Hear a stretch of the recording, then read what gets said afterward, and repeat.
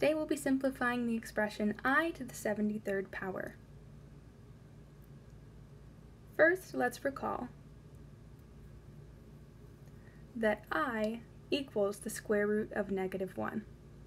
This means that I squared is the square root of -1 squared, which gives us just a -1. I to the third is then I squared times I to the first, and we just said I squared is -1, times I will give us a -I. I to the fourth is I squared times I squared, which is -1 times -1, which is 1. This pattern will continue, so we can simplify I to the fifth to be I to the sixth simplifies to -1, I to the seventh is -I, and I to the eighth is 1. To use this to help us simplify I to the 73rd power, we'll look for the closest multiple of 4 without going over. That would be 72.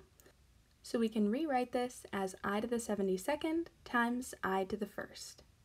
Now we'll rewrite I to the 72nd as a power of 4.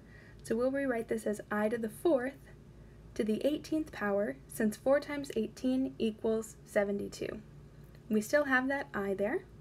We know that I to the 4th is 1, so we have 1 to the 18th power times I. 1 to the 18th power is still 1. 1 times I gives us an I. So I to the 73rd is equal to I.